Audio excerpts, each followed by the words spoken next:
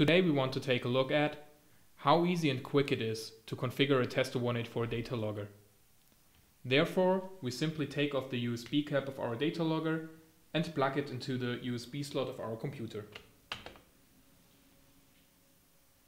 After a few seconds, a window opens and we can just simply double-click the configuration file.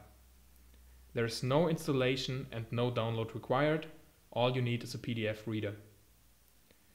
You can select the language of your configuration. You can choose between an expert and an assistant mode, and you have to select the data logger model you are using. After you've done all the configuration in here, you export the configuration to an XML file, which you save on the data logger itself. As you can see, the XML file was created and your data logger is already configured. If you want to configure several different data loggers with the same configuration file, all you have to do is to drag and drop the XML file onto your data logger.